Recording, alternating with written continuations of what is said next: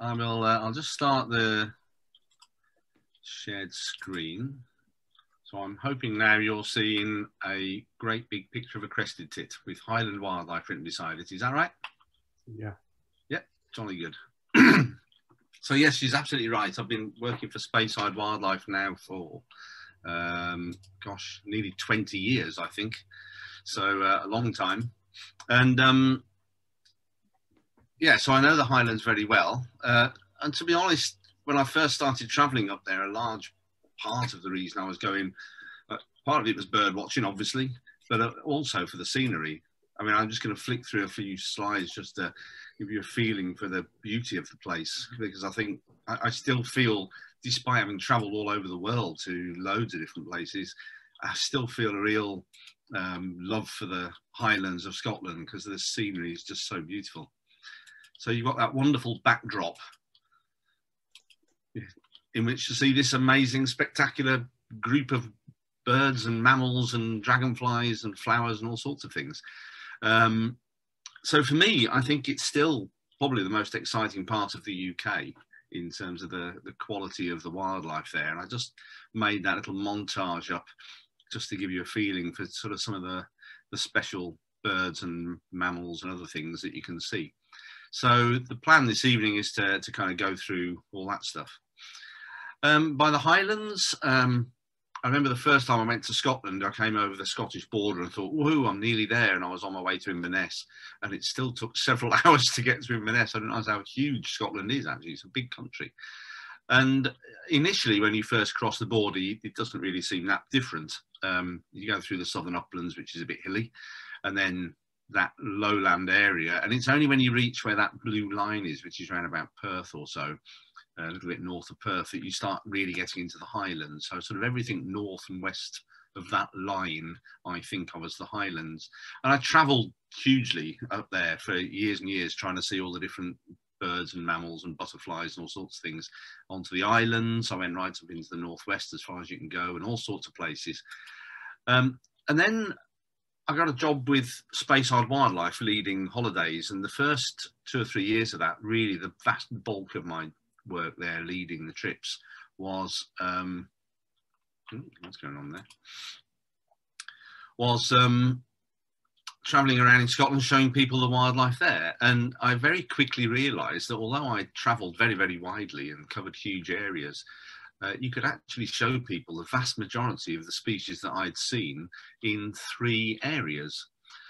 So what I'm going to do tonight is I'm instead of talking about the entire Highlands of Scotland, I'm going to particularly make it these 3 regions where I kind of can pretty much see most of the species that you might be interested in seeing. The first of those is Speyside, and you know there's something very weird going on that's making lines on my drawings here. I don't know what's going on there.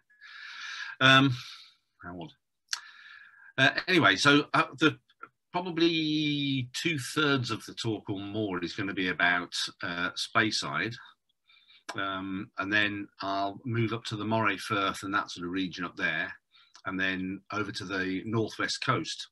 And when I'm talking about Speyside, in case you're not sure what I mean, it's the River Spey is that dark blue line that sort of wiggles its way down to the coast. So Speyside is really anything that's beside the River Spey, anything within that valley. But for most bird watchers, you tend to visit that area that I've made in a large box there, from Newton Moor right up to Grantown, that whole area there with Abernethy Forest and Lochgarten, to some extent the Cairngorms Mountains. You've got Inchmarshes in there. And I'm also going to sneak in, although technically it isn't really Speyside, the Findhorn Valley, which is very, very famous and so close by, it would be a bit crazy to ignore it. So why Speyside? Why am I spending a huge amount of the talk and the time while we're up there, and why the company's based there? Why is Speyside so special? And that bird is one of the reasons, really. And you actually find, if you look at the birds that occur in that area, as well as being species you'll see over a lot of the Highlands, it's got a few very, very special birds that you wouldn't see anywhere else. So that's 4 of them, the main 4 really. You've got crested tit. Slavonian grebe, technically you can see elsewhere, but in reasonable numbers, but I'll explain why I've included it in a minute. Scottish crossbill and capercaillie. And I'll tell you now, that map for capercaillie is showing capercaillie in places they don't exist anymore. They've really declined, so we'll talk about those. So the first one of those four is crested tit, and obviously anybody coming up to Speyside will be keen to see this. It's just a delightful little bird, and it occurs in the forest all around Abernethy and even right up to the coast in plantations and stuff. And it's a real puzzle. I think it's an absolutely gorgeous little bird. But why it is quite so restricted within the UK, I really don't know. I'm very, very puzzled by it. If you actually, well, the first time I saw one, I suppose I was in Abernethy Forest area, and you're in this beautiful ancient forest with big old granny pines and stuff, and you think, well, it must presumably be that this species needs this habitat. Then you go over to Deeside. You've only got to cross over the mountains and drop into the next big valley around Braemar and that area, and you're into yet more of this exactly identical habitat. If you dropped me blindfolded from a helicopter into that area, I couldn't tell you that I wasn't in Speyside. There's huge areas of forest there that looks identical, and yet there's no crested tits. It's really strange. So it's kind of puzzles me a bit. And then the first time I went to Spain, and I was in Holm Oaks and stuff there, and heard crested tit calling and thought, what? Finally found this crested tit there. I'm thinking, well, that's really weird. You know, they clearly don't need this specific habitat. So quite what historical happened to result in them only being in Speyside, I don't know. And it seems to me like for them to get out of Speyside, they've got reasonable sized barriers to cross, either mountain ranges or open land or whatever. So it's perhaps not too surprising they haven't spread anywhere else, because they're not a bird that really travels much at all. But it's still, in many ways, very, very puzzling for me.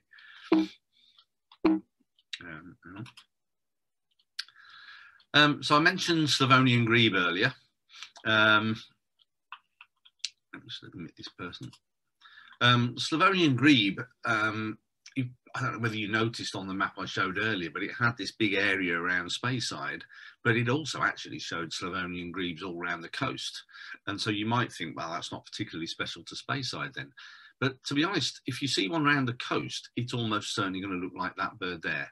That's a typical Slavonian grebe in winter plumage. And that's when you say you see them around the British coast, that's when you generally see them.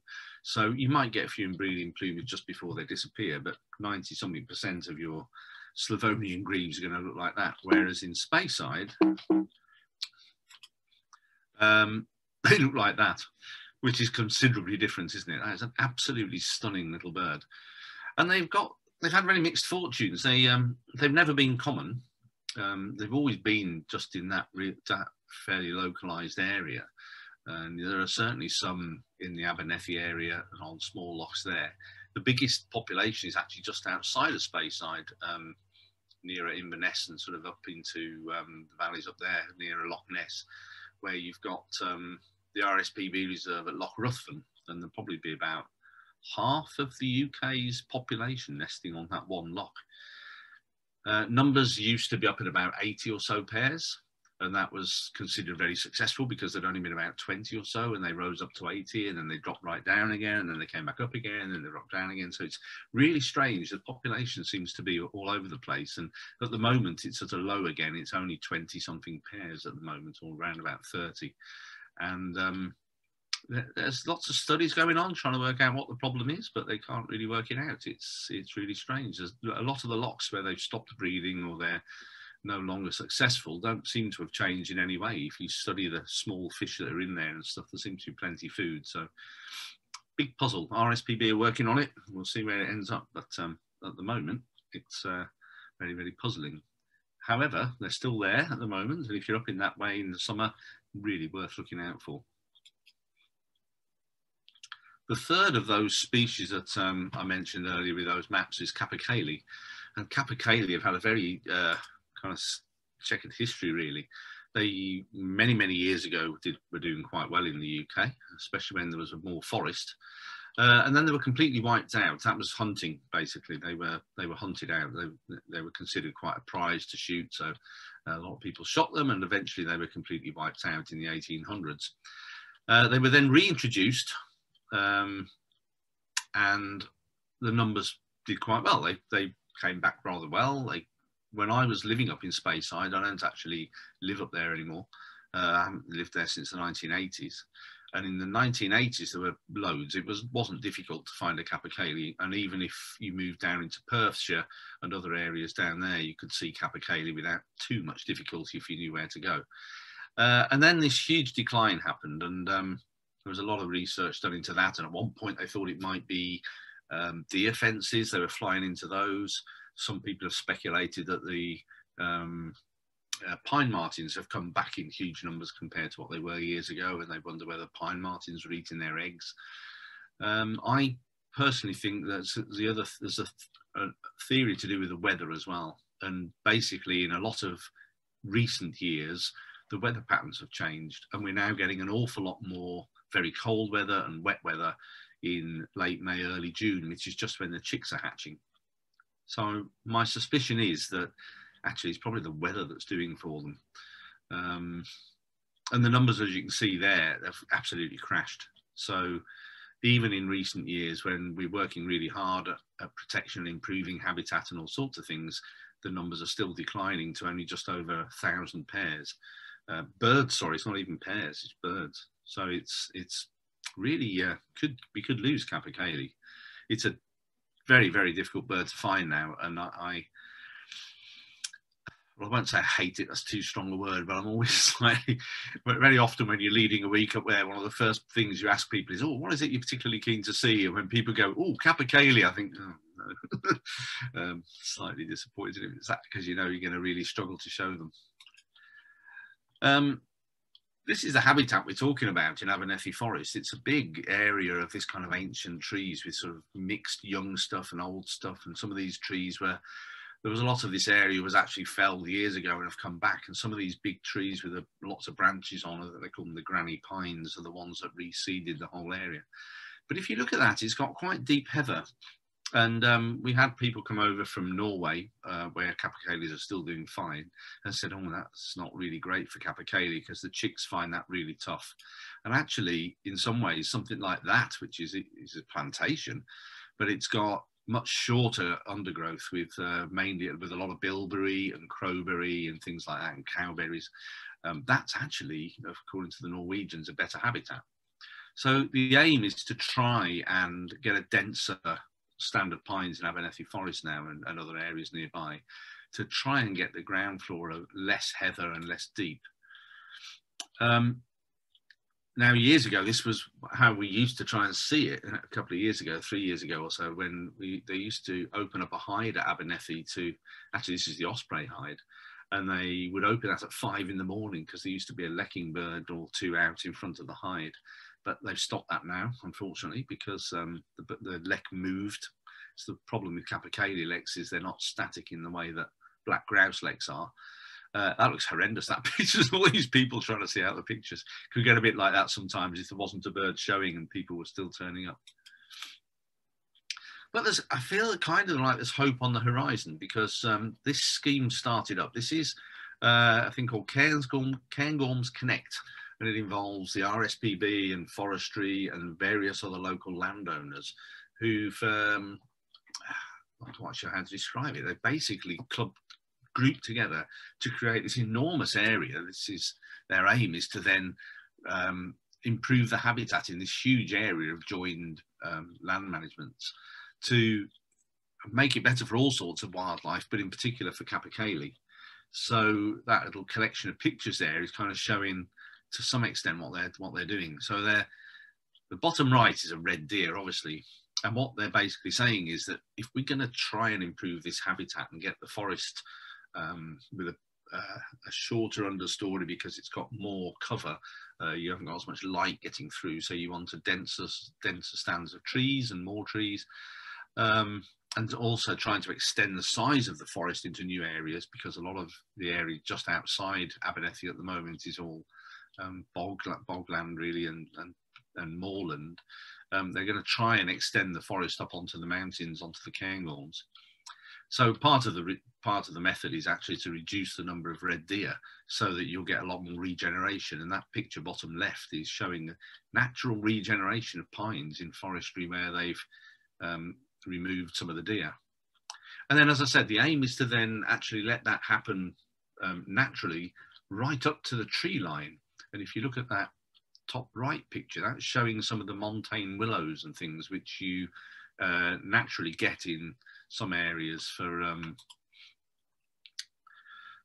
trying to think where. So if you go to somewhere like Norway or whatever, as you get much higher up the mountains, you get into this montane willow and stuff, and that's a totally different habitat. We've got very little of that in the UK.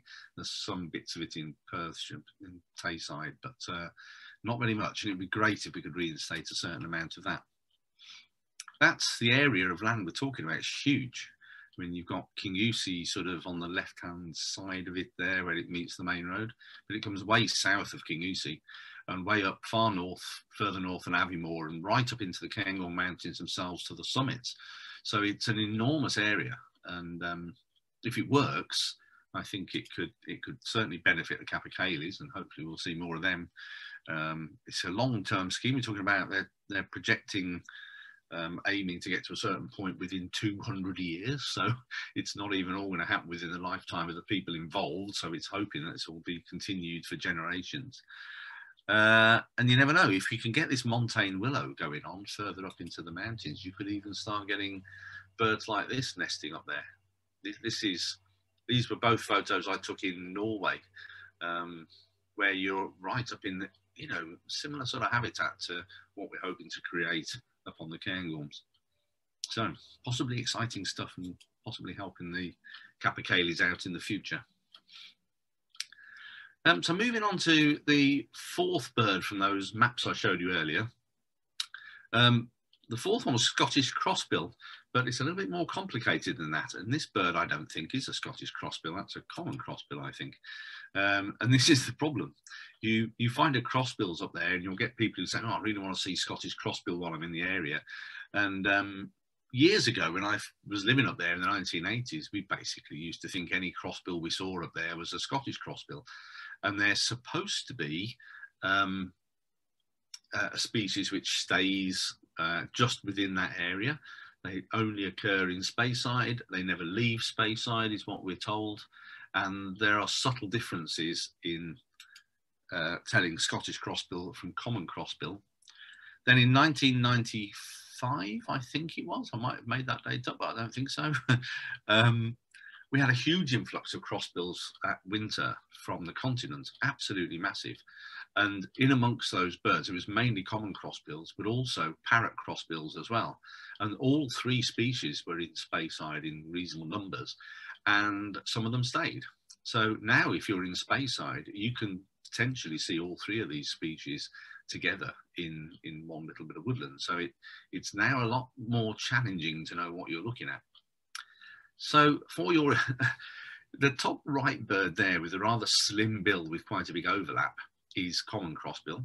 The one to the left of it, so top left, is Scottish crossbill. And I always think on Scottish crossbill, the bill, well, according to the books and everything, it's supposed to be a deeper bill, and it's a more muscly bird too. So it has that sort of rather more almost circular bill instead of it being elongated. And then parrot crossbill at the bottom there is a really large bill indeed. Now, the problem is it's not quite as simple as that. If they all looked exactly like those pictures, you could maybe feel a little confidence in doing it. But parrot crossbills don't always have such a huge bill. And Scottish crossbills, you know, their bill shape varies too. And some common crossbills have quite a largish bill. So there's actually overlap with all three of these. So common and Scottish overlap a little bit in size of the bill, and so do Scottish and parrot. Now, one of the reasons it's important, is that right? I don't know how important it is, but Scottish crossbill at the moment is our only endemic, but not just our only endemic bird, but our only endemic vertebrate. So within the UK, it's the only one we've got. So it kind of feels fairly important that we know what we're looking at. And there's been huge controversy about whether or not Scottish crossbill should be considered a species or a subspecies of common or a subspecies of parrot, or what exactly it should be. And so the RSPB did some research back in 2006, and they looked at the measurements of the bill to confirm exactly what they were looking at, and then they checked whether or not what were apparently Scottish crossbills were breeding with other Scottish crossbills, or whether there was any interbreeding going on. And the other thing you can tell, apparently, from recording the calls and looking at sonograms, is which one you've got as well. And they came to the conclusion that these three different species really were staying separate. So they consider that this is a true species. People are still disputing it, obviously. The interesting stuff here is, though, that it's an extract from the Scottish Birds Rarities Committee website. And effectively what they've said is, if you find a bird that you're claiming is a Scottish crossbill and you're in, say, Dumfries and Galloway or somewhere else within Scotland or even England or whatever, if you're going to put in a claim that you found a Scottish crossbill outside of Speyside area, you're going to have to actually have a recording of it from which you can get a sonogram. And it's not just any recording, you have to have what they call the excitement call, which is the one when they're just about to take flight. So they're up in a tree, they're sort of getting a bit excited before they fly, and that's the call that you need to record. And they won't even consider your record without a sonogram. They're that difficult to tell apart. So here you go, here's a bit of fun. If you want to have a little look at those and see what you think they might be. I think that top left is very clearly a common crossbill. The one in the middle, the bill looks a little thicker, but I would still, if I saw that somewhere, I would probably call that common. Top right, I think that bill looks a little bit sturdier, so I'd probably think that was Scottish. And if you drop straight down, the one at the bottom right, I would say is definitely parrot. That's a really big bill, and it has that bulkier head somehow. They somehow look really muscular cheeked. And the lower mandible, often on parrot crossbill, has that sort of angle. It kind of comes out parallel with the top, and then it curves up steeply further out. So I think those are fine. So what do you think about the one bottom left? It kind of looks a little bit in between the parrot crossbill and the common, doesn't it? So do you think that could be Scottish? Interestingly, that photograph was taken in Norfolk, so it was being called a parrot crossbill at the time. But I still wonder sometimes. The very first year I ever did any guiding for Speyside Wildlife, I spent 12 weeks in Speyside doing guiding there. I didn't go anywhere else. We spent the entire 12 weeks in Speyside. I did not see or hear a single crossbill of any sort. So to tell me that Scottish crossbills don't ever leave the area, I'm afraid I'm rather sceptical. So I don't know. I suspect they do move around, and I suspect maybe you do need to get a recording to get it accepted, but it does make it quite a challenge. And even within Speyside now, the fact that all three species occur means it can be really difficult making a judgment. I often think I can tell, I can certainly pick out parrot crossbills on call. They make quite a deep noise. Common crossbills excitement call is much more chippy, so they tend to sound much higher pitched.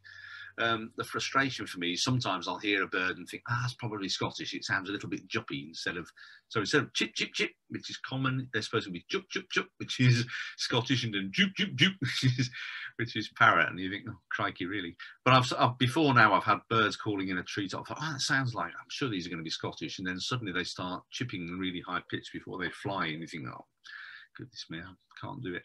So there's your biggest challenge. Go and sort that out for me.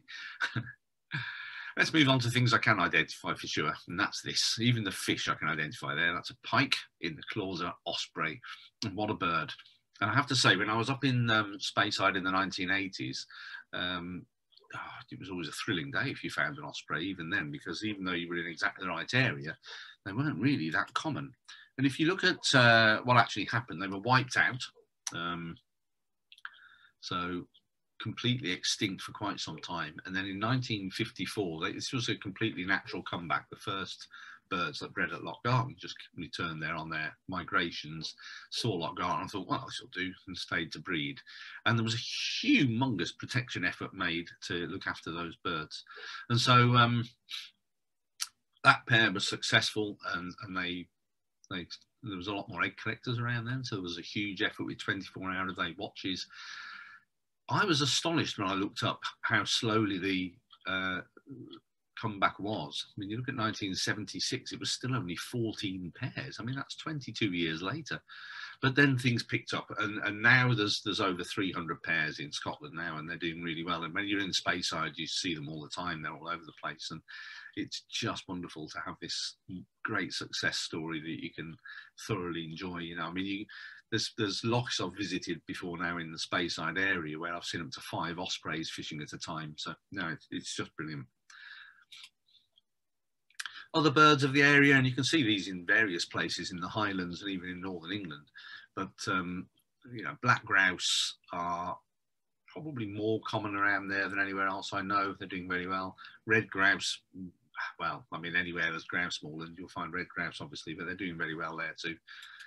And black grouse, I just love it. If you get a chance and you haven't seen it, to actually see a black grouse lek where all the males are doing this displaying and facing up to each other and having a go and all this stuff and putting on a show. It's an awful lot of dance and bravado, all to impress the females. And I'm told it's all down to position. You know, the females are not necessarily judging the dancing or who looks the toughest. They're kind of interested in who's got the spot, the best spot in the lek itself. So it's an interesting. It's hard to know exactly what's going on when you're watching it. But it's just brilliant, and the sound of the bubbling they make and all the rest of it is just wonderful. You certainly get golden eagles in the area too, but they're doing quite well now. There's a couple of pairs in Abernethy, and I suspect more popping up nearby too, certainly in Glenfeshie where we're based and so on. So there's actually an eagle's nest not far from that view there. But what that shows is this view looking out from sort of the edge of Abernethy, where you can see these granny pines, that these will hopefully seed all this area and produce forest going right up into the mountains there. But you can just walk right up, and of course as you get higher up and more into the mountains and you get more into this sort of habitat, there's a few very special birds to look out for up there as well. So this is absolutely classic sort of place to look for a couple of things. This habitat here with lots of bare rock and stuff is perfect for ptarmigan. As I'm sure you know, ptarmigan they're probably the only bird that never stops molting. They're white in the winter, much darker in the summer. They go with the same colour as the rocks very often in the summer, and can be really hard to spot in the summer actually, because they are very camouflaged, and they will just tuck themselves in the rocks and hide. I was going to say, to some extent, one of the easiest times to spot them is in early spring, well, late spring, when the snow starts to melt now. The timing of the molt isn't to do with how much snow is around. It's much more to do with daylight hours and all the rest of it. So in the past, these have molted. So they've been pure white in the winter when the snow, in the spring when the snow melts, they're molting very actively at that point, and they'll change too. But at the moment, the snow's melting before the ptarmigan change in quite a few recent years. And it concerns me a little bit, because that makes them stick out like a sore thumb. They're so easy to spot when they're like that. So you look at that bird on the right there against the heather, you imagine you're an eagle looking for something to eat, and you know that ptarmigan, you know, you're going to spot them a mile away, aren't you? So it must be making it more challenging for them, I think. The other bird that is the classic one for up on top of the Cairngorm Plateau, because these don't like the high peaks, they like sort of big rolling flattish areas to nest. This is dotterel, and they're doing reasonably well up on the Cairngorm Mountains indeed. And I don't know whether or not climate change will hugely affect dotterel, but it may do, I don't know. Certainly at the moment, they're doing all right. And this is actually a female dotterel. They're one of these interesting species where the male and the female have done a bit of a role reversal. So the female is the one that is more colourful. She attracts the mate, but she'll then mate with the male who she finds there, and she'll lay her eggs in a nest that he's created, and then he will sit on the eggs and raise the chicks. And there's actual evidence from ringing and what have you, that some of these females then will actually move on to find another mate to nest with. and some of those will be in Norway. So you might get a doctoral that flies all the way up from North Africa, flies up to Speyside area up onto the Cairngorms, finds a male there, lays some eggs for him, then heads up to Norway, finds another male and has a second brood up there. It's a very clever way of getting two broods off for this species where, if you think about it, the season when you're right up on the top of the mountains is so short. If their first brood fails, well, there just isn't time to raise a second brood. So what happens is this way they manage to get two broods of young. That's a male, as you can see, he's much drabber underneath and much blander looking. The face pattern's still smart, but he's just not as colourful underneath. A few pairs of snow buntings. They actually spend the winter up there, even mainly around the car park, because they're they seem to be well aware that people visiting that area will drop crumbs and leave bits of sandwich for them. But in the summer, there's a few pairs actually nest right up on the tops there, and really, really beautiful to see them there. Great little bird. And we might talk about a few mammals. This is mountain hare. I'll come on to this more in a minute because there's actually a much easier places you can see mountain hare than on the Cairngorms. But they're having a similar problem to ptarmigan in a way, looking white in that heathery background. But the whole area is good for mammals as well as birds. This is roe deer. There are absolutely loads of roe deer in the area. Still got a fantastic population of red squirrels too. There's slight concerns that red squirrels could come in from the east because they're in Aberdeenshire now, and there's a big fight going on against red squirrels there, trying to stop them from moving any further west. But certainly to come up from the south, grey squirrels would have quite a barrier of mountains to cross. So at the moment, the red squirrels are still doing fine and there's no greys. They're absolutely delightful. I love seeing them. And the population around there, there's one or two other populations that do the same, but there's all the ones in Speyside, they start the year with dark tails, and young animals have dark tails. But as the summer progresses, the tail just gets whiter and whiter and whiter until it's almost sort of a pale, creamy white all over. And they look really different. And they'll really catch the eye. You'll be walking through one of these dense bits of forest or something and suddenly see this white thing bouncing through the heather and think, what's that? And it's the tail of a red squirrel. Those who know the company and have been with us up to Speyside will recognise this as a hide that we had where we do mammal watching. And I need to update my talk because this actually burnt down just over a year or so ago. It was great. We had, it was a great place. We put food out and would take people in the evening to see badgers. Badgers were really tame there. And also pine martins, absolutely fantastic animals. Just, I adore pine martins. They are just delightful creatures to watch. So we decided, because of partly the discussions with the landowners who weren't being very obliging anymore, not to rebuild in the same site, but we've now got a new hide, which I need to get pictures from to put into the talk instead. So we're kind of up and running now with a new hide, and the badgers are coming in there really, really well. There was a local badger set at this new site, and the badgers just took to being fed very quickly. Pine martins not quite as reliable as they used to be at the moment, but they're becoming more reliable. So I predict in the future we'll get plenty of pine martins too, and they're just brilliant. Look at that. All of them have different, slightly different markings on the chest, so you can actually identify different individuals. These are two of the kits from 1 year. And quite often the females, as they get further into the summer, will actually bring the kits with them, and sometimes you might get 4 or 5 pine martins at the same time. And of course, other creatures are brought in by the food too. This is a little wood mouse. You get lovely views of wood mice scurrying in and out to pick up the peanuts as well. We've had tawny owls coming in to take the wood mice, so you never know.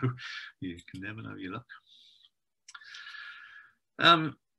I'm personally into all sorts of wildlife, so I'm not just into the birds. I started as a bird watcher, got more into mammals as well, and then over time I've got into butterflies, dragonflies, flowers and all sorts. So there's a certain collection of other things. So the next few slides are pictures of other stuff really. So this is twin flower.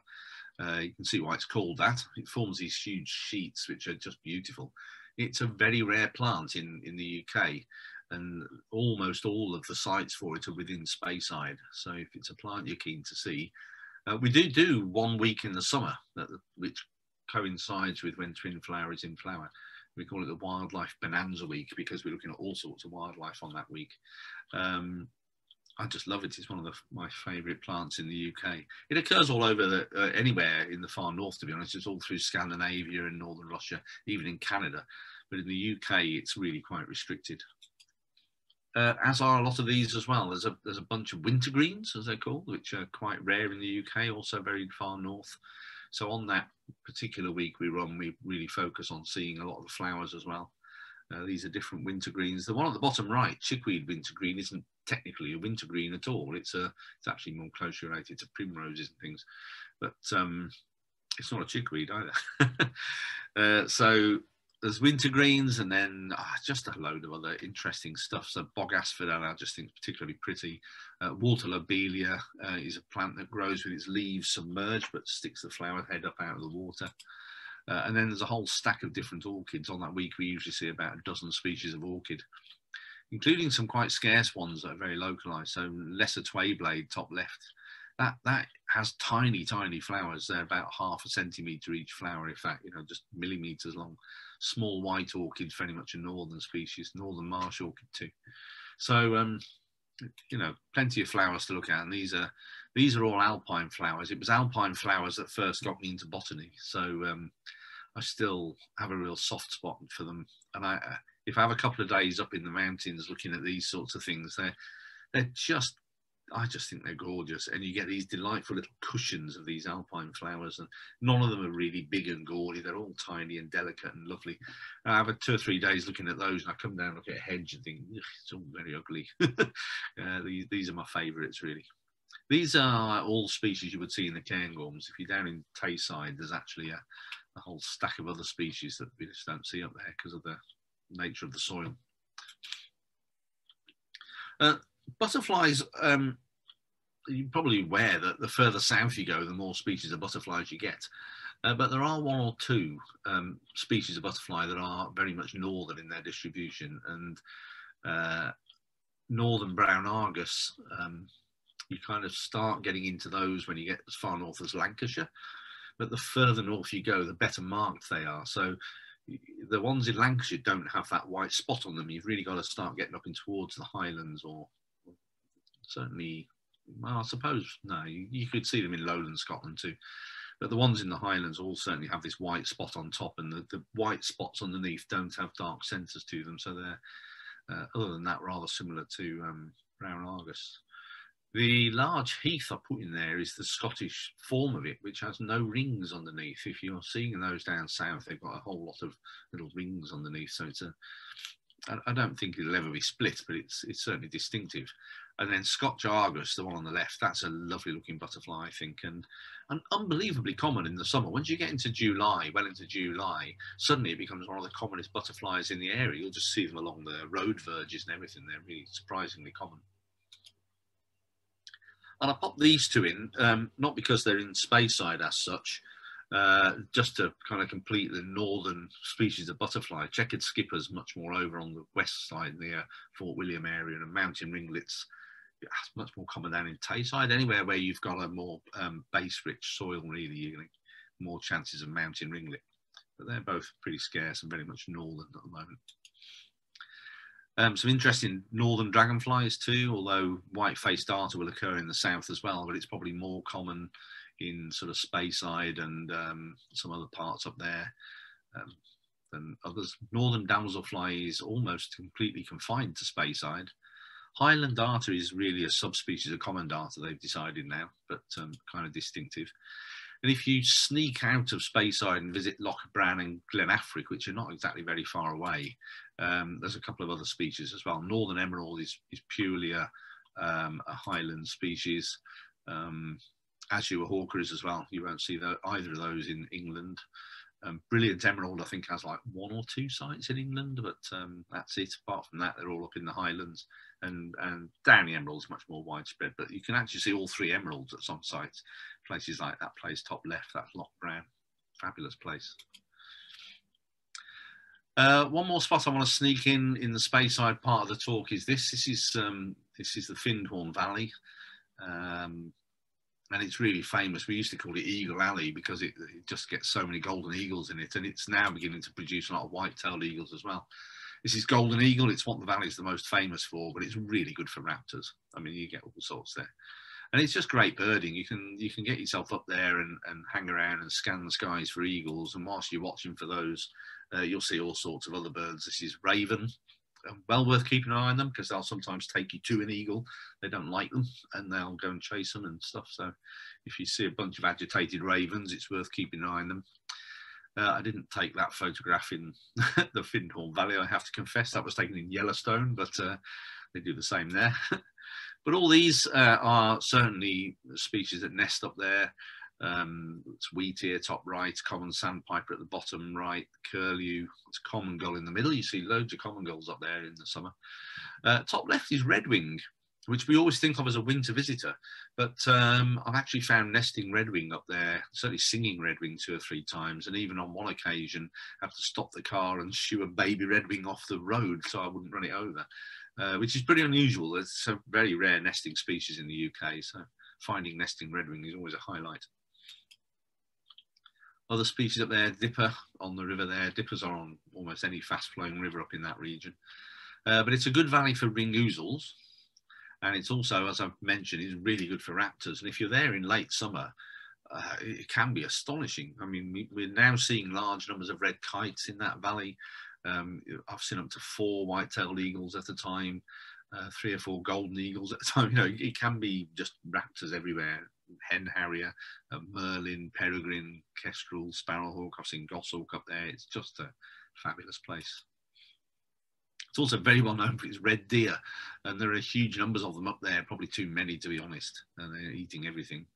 And you get these bachelor herds, and then in the autumn, of course, if you're up there in about October time, you get these amazing shows of the males when they're doing their, maybe the rut, and the males are bellowing at the top of their voice to show off to other males and prove that they're the best one to have this harem of females that they'll look after, totally exhaust themselves by the end of that period. But it is well worth being up there during that time. I've only ever seen them clash antlers a couple of times, but you can certainly hear them bellowing from all around when you're up that valley. I said I would come back to mountain hare. I plopped it in here just because this is actually one of the best places I know to see them. There are 1 or 2 spots up that valley where, if you know where to go and scan, you'd be very, very unlucky not to see a mountain hare. And that's the 2 variations in, I was going to say plumage for a second. I wouldn't mean plumage, but like pelage, I think is the word. So they're white in the winter and this rather grey-brown in the summer. And as you can see, noticeably shorter ears than brown hare. And it's actually a greyer colour than brown hare in the summer too. Almost in between a hare and a rabbit. These are characters. You get lots of these. I mean, I still haven't failed to work out exactly how long these guys have been up in the Highlands, but some people reckon over 1,000 years that there have been these goats up on the hills there. They're certainly, they're not there in huge numbers. I think they cull them now and again, but I like them. They're interesting looking things, really. Not meant to be actually the same as the ones that are finally domesticated, but anyway, well worth seeing too. So that's Speyside. A big chunk of the talk, as I said, was going to be that.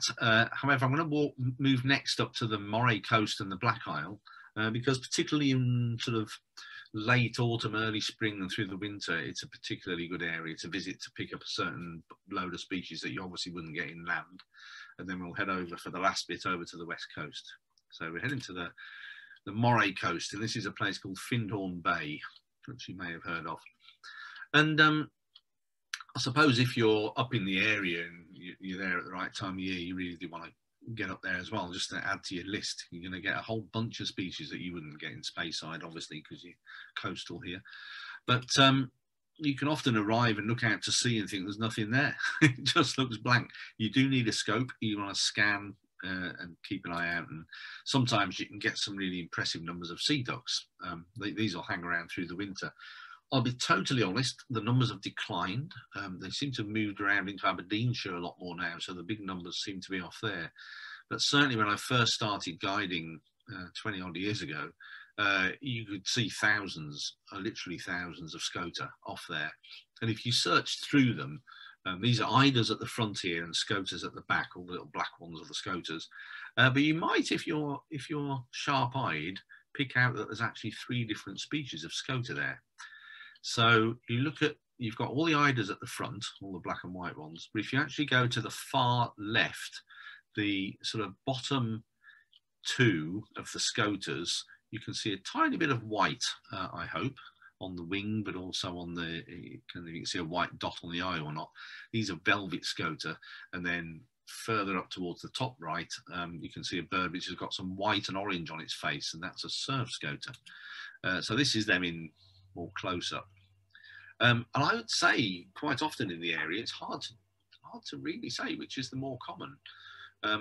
Common scoter is, but as the name suggests, usually the most common of any scoter in and around the UK, but they do get good numbers of velvet scoters up there, and sometimes you can find more velvets than common these days. It's the common that seem to have declined the most or moved around to Aberdeenshire the most. So velvet scoter you can pick out by sort of where the orange is on the bill. It's more at the tip and the lower edge rather than on top. And they have this white flash on the eye and also a big white panel on the wings when they're in flight. And I've actually found over the years quite a few of my own surf scoters. There's some years you've had up to 4 of them wintering in the area. So that's surf scoter at the bottom. It's a North American bird, so it's really rare in the UK. It doesn't nest in Europe at all. But sometimes you get a bird that gets blown across over to the UK, and then it never goes back, and it goes backward and forward and reappears every winter in the same place. So if you hear of one being around one winter, it's worth checking out the next year. To be honest, they're not turning up off the Moray coast as much as they were. You'd actually got better chances around the Edinburgh area now, or Aberdeenshire. And other birds to look out for if you're on the coast there, that's long-tailed duck top right, and they are actually pretty abundant in the winter off there, and particularly around the Black Isle as well, on the Cromarty and so on. So absolutely, I think it's probably my favourite duck, really. I'm not a huge fan of ducks, but I really love that one. It's such an elegant thing. Eider top left, plenty of them along that coast, particularly when it's rockier. And if you really keep your eyes open and search everywhere, you might just find king eider. So that's the rather colourful bird on the bottom right there. And at the moment there's one at Nairn. It's been returning to Nairn for a few years. There used to be one off Berg Head for a few years. So it's again a bit like surf scoter. Once one's found its way to the UK, it seems to keep coming back. So if you hear of one, it's well worth looking out for. They're stunning birds. And bottom left there is redneck grebe. It's not a common bird up that area, but there's a few every year. So it's again well worth keeping your eyes open. This is Berg Head, totally different habitat we're talking about around Berg Head compared to the Findhorn I was showing you earlier. It's a much more rocky coastline. In summer it's got lots of terns and stuff. These are sandwich terns, it's got rock pipit, and then things like turnstone. And in winter it's worth keeping an eye on these little flocks of turnstones, because sometimes you'll find purple sandpiper in amongst them. And anywhere along that coast where you've got rocks, you've got a chance of purple sandpiper. They're not common, but you certainly can find them. Nearby to there is a place called Lossiemouth, and you've got a river flowing in, well, the River Lossie flows in to the sea there, and it has a little, barely call it an estuary, but it's got a slightly wider area that you can view. And it seems to attract a lot of gulls. They seem to come and they like to come and bathe in the fresh water. And I found both of these species there quite regularly. So again, we're talking winter. That's glaucous gull on the left and Iceland gull on the right, both in sort of immature plumages, which is actually the most common plumage you tend to see them in. So, and they're both what they call white-winged gulls. If you see them as adults, they look a bit like a herring gull, but with white primaries. There's a few interesting plants up on the coast there. If you've got a Colbin forest, that's an area where you might find, well, certainly 3 of those. The one-flowered wintergreen, coral root orchid, and creeping lady's tresses, to be honest, is a lovely orchid. It occurs all through the whole area, right through Speyside and right up to the coast. It's reasonably common, actually. but it's a lovely little orchid, and as soon as you start heading further south, it just disappears. You just struggle to find it, and certainly very, very rare in England. The bottom left one, I'm struggling to find these days. It used to be at Berghead, that's oyster plant, but it seems to have gone from there, and I haven't seen it for a while, so I'm hoping it'll return. It's a lovely plant, quite rare. Only in Scotland and one site in England, up in Cumbria. I couldn't leave the coast there without popping in here. This is a place called Chanonry Point, and it's become really famous for one reason. You kind of drive down to the end there where the lighthouse is, and it looks a bit bleak, and there's nearly always loads of people there, and you see them all standing around at the end looking a bit sort of cold and miserable. But what they're there for is these, and as the tide's rising, if you're going to try and see them, you want to be there on a rising tide when it's kind of racing in.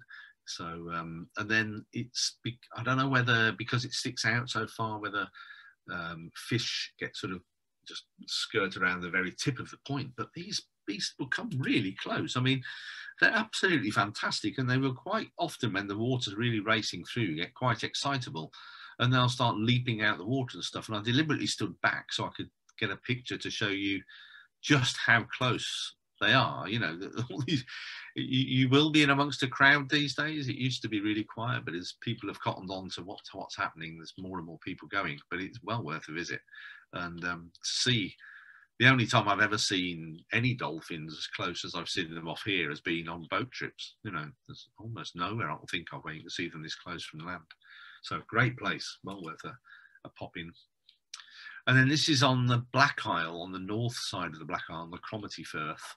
They actually decommission oil rigs there. So these oil rigs get dragged in and then left stood in the area there until they can be taken in for dismantling or repair.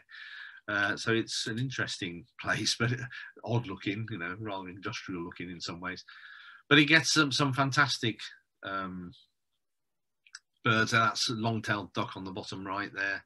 That Slavonian grebe at the top, but it's probably best known for its flocks of scaup. It seems to get more scaup than pretty much anywhere else I know now. Last time I was there, probably saw 300 or 400. So quite good numbers of scaup. They've really declined in recent years in other areas of Scotland, so it's a good spot from that point of view. And if you're on that coast, you ought to pop in here. This is Udale Bay. This is the RSPB hide that looks out over the top end of this bay, and it's a fantastic spot. Gets loads of birds, huge flocks of pink-footed geese, and they're nearly always there. Certainly certain times of day they'll come into roost there as well. It's one of the best wader spots in the Highlands. I know the Highlands aren't particularly good for waders, but they've got a few good spots. This is a mixed flock of bar-tailed godwit and knot. It's one of the only places I've ever seen spotted redshank in the Highlands. That's top left. It's golden plovers on the right, sometimes big flocks of those. Greenshank bottom left. They're actually reasonably common there in the autumn, but disappear again in the winter. Red-breasted merganser in the middle there, very, very common there. And bottom right, there's, I'll pop that in, that's, the bird in the middle is actually an American widgeon. But what I should mention is that there's an enormous flock of widgeon spends the winter there. It's from sometimes as many as 4,000 to 6,000 is the biggest count I've seen there. And almost every year there's an American widgeon in there with them. So the challenge is finding it. You imagine it's going to stick out like a sore thumb, but I'm afraid they're quite difficult. Nothing like as obvious as you think, but I've managed to find it twice, I think. So it's also noticeable that when you're at this spot, you see quite a lot of these. Now, what you're actually looking at there is not a hooded crow, it's a hybrid. You've got basically everything north and west of that area is going to be hooded crows, and anything south and east of there becomes carrion crow. And where the two meet, you do get a degree of hybridization. So the bird on the right in the middle there, you can see there's quite a lot of grey flecking on its belly and on its flanks and stuff. So that one's probably more hooded crow than carrion crow. The problem is when they hybridize, the young are fertile, which is because of that they weren't split for a long time. They were considered the same species. But this whole difficult question of what is a species, you know, it crops up here. And the fact that the young are fertile means they can then breed with either a carrion crow or a hooded crow or another hybrid. So you can get absolutely everything from completely carrion crow, completely hooded crow, and every grade in between in this area. So I would say neither of those birds is a pure anything. The one on the right is near a carrion crow and the one on the left is near a hooded crow, but the colours don't look right, the markings aren't in quite the right place and so on. So I'm very cleverly linking here to take you across to the west coast, where you have to go to see a proper hooded crow. And you can see how much paler the grey is on that bird. And this is typical of hooded crow. They do love being on the coast. I'm not suggesting for a minute you wouldn't see them inland, you would, but they really are most at home on the coast, I think. And so you tend to see bigger numbers when you actually get to the west coast. So we're right up on the west there, and to be honest, I'm sort of circled that area, but you could go a lot further south. You can go out on the islands and you'll still see a lot of the same species I'm going to mention now. And I'm going to finish right at the very, very, very top of that sort of ring that I've drawn there up at a place called Highland Island. And the west coast, I just love it. It's probably my favourite bit of Scotland in many ways because of the scenery. Just beautiful. God, that screams otter to me, that picture. But there's a few birds that are kind of perhaps easier on the west coast than in Speyside or further east. The bottom left is windchat. You can see those over a lot of Scotland, but they seem to do a bit better in the west. And there's other stone chats and wheat ears and other stuff as well. It's almost like, well, I'll pop that one in as a mention. At the bottom right, I popped in short-eared owl. I could just as easily have popped in hen harrier or merlin or something. All of these are quite possible on the moorlands over on the west there. Above that is twite. And twite I very much think of as more of a western species. You do get them in Speyside, but in really tiny numbers. And the further west you go, the more chance you've got. And you'll find lovely little flocks of twite on the west coast or on the islands. Really nice, but often mixed in with linnets. And actually linnets are increasing up there and twite are decreasing a little bit. So it's a bit of a shame. I'm hoping the linnets aren't going to just push them out. And the other bird, top left there, is rock dove. Now, you might think that looks a little just like a pigeon that you might see in the middle of London or something, but this is actually, I'm assuming a lot of you probably know, that this is the ancestor of all the feral pigeons that you see around. So all the pigeons you see in London, all your racing pigeons, all your white doves, all your fantail pigeons, everything, that's where it first came from. And the only place you can actually see proper wild rock doves that look exactly like that, with a white rump, two broad bars on the wings, silvery back and so on, I think looking really smart, is in the northwest of Scotland on the cliffs there. And I think it's great. You'll see a sort of a flock of 15 or 20 of these flying around together. And they're just, the fact that they're all absolutely identical to me just makes them look a little bit smarter than your average pigeon. Really like them. Good for terns up there. That's common tern on the left and Arctic tern on the right. Other species that are perhaps more common up there. The top one there, red-throated diver, is all through the Highlands really, but you really have to go further north and west to see, to more easily find a black-throated diver, which has to be, I think, one of the best British birds we have. That's a stunning looking bird, isn't it, on the top left. Below that is great northern diver. Excuse me. Great northern diver don't breed in the UK, but we do get them through the winter, and in the spring, if you're up in the northwest of Scotland in April, let's say, you will see them in that plumage and in flocks. I've seen flocks of up to 26 great northern divers in some of the bays up on that northwest coast. So well worth a visit at that time of year to see those. They're just stunning birds. And on one occasion, I found a white-billed, well, I was with somebody else who found a white-billed diver.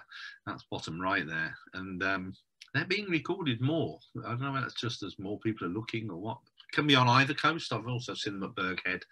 But they're definitely increasing in the number of sightings. So you'd be very, very lucky, but you never know. You might just spot one of them too. One of the big key birds to look out for there now is white-tailed eagle, of course, and these were also wiped out many years ago. As you can see there, made extinct in the early 1900s and then reintroduced in 1975 with over 100 birds released. And these were all released as young birds, so they were taken from nests in Scandinavia, and then brought over and released on the Scottish coast, largely on the Isle of Rum.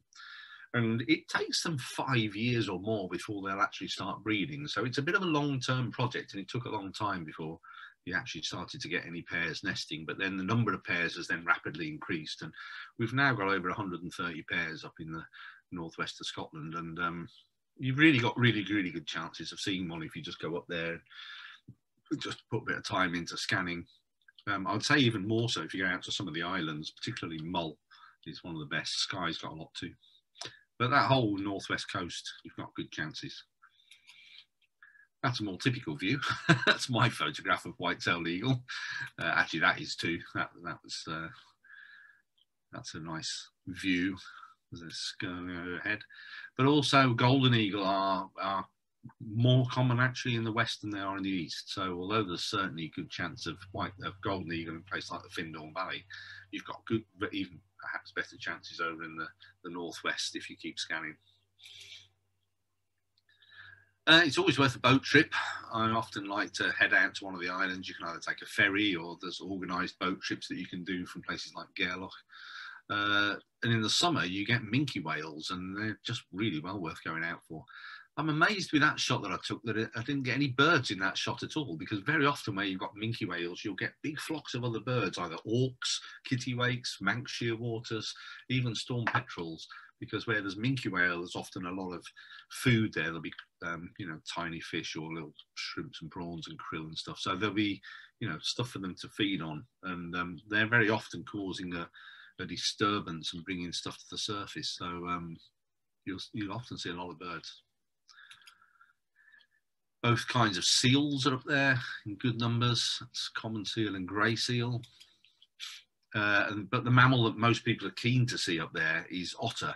And although you've got otters actually everywhere in the Highlands, the reason I popped it in here is because they're easier to see on the coast, and that's because they're more linked to the tide. If you tried to see an otter in Speyside, you'd struggle because most of them come out at night and they're really difficult to observe. But if you're on the west coast where otters are reasonably plentiful, I personally think a rising tide, a little bit like with the dolphins, is best, because I think as the tide comes in, the fish start to come out to feed, and that's when the otters find the feeding the best. So try and see it on a rising tide, and if you're lucky, you'll find an otter that catches something a bit too big to handle while it's at sea, and it'll actually come ashore and climb out on the rocks and eat it there. Just great animals. Just love watching them. So I said I'd finish up at Hander Island. Hander is right up in the very far northwest, and on a typical Speyside week, we actually have one day in the summer, if it's spring when the birds are nesting there, we'll do a day where we drive all the way up. It's a long drive, but it's through beautiful scenery, and it's still probably my favourite day that we have. And we head up, and then you land. Hander Island slopes, so you land on one side on a nice shallow beach, and then you've got a walk across the island, gradually gaining height until you get to these massive cliffs on the other side. And then this they call the Great Stack, which is a sort of slightly separate stack of rocks off the main cliffs. And this is where the, probably the bulk of the seabird colony is. And you've got all the classic seabirds on here. You'll notice there's grass on the top, which is where these guys are. They've made a huge effort in the last few years to get rid of rats on Hander Island, and the puffins are actually moving back onto the main island as well. So you can actually get nice close views now on there, which is really quite a recent thing. But all the typical sort of seabird city birds are there. So it's guillemots top left there, going clockwise around. You've got razorbill with the white lines on his face. Shag at the bottom right, that's very much a cliff. They like rocky coast rather than sandy coast, and that's kittiwake bottom left. Thousands. I mean, absolutely spectacular. It's really worth a visit. Fulmars are there in large numbers too. But the ones I love in particular, you know, I mean, you could see all those species if you went to somewhere like Bempton, which would be much closer. But up there, you've got a few species that you wouldn't see at Bempton. So black guillemot, you've got very good chances of seeing those even from the boat as you're heading across to the island. Gorgeous looking birds in the summer with that beautiful black plumage and the white in the wings, and red feet and red inside the beak, so really distinctive.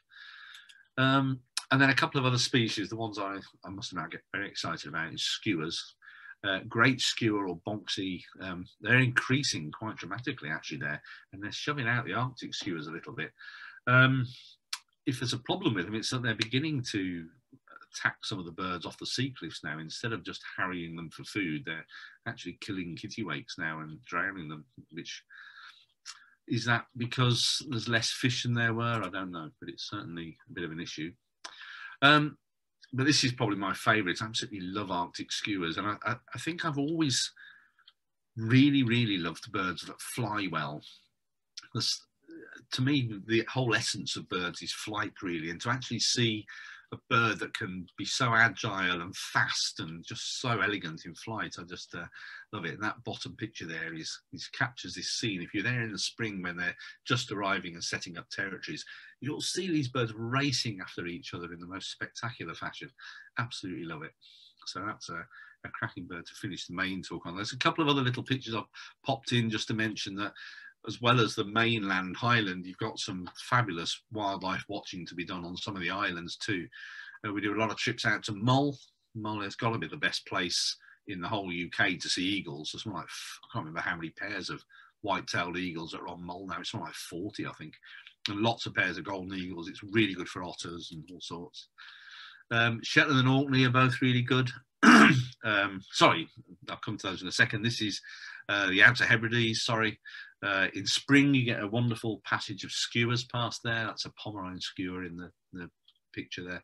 And corncrake at the bottom. It's still, without any shadow of a doubt, the easiest place to see corncrake is out on the Uists.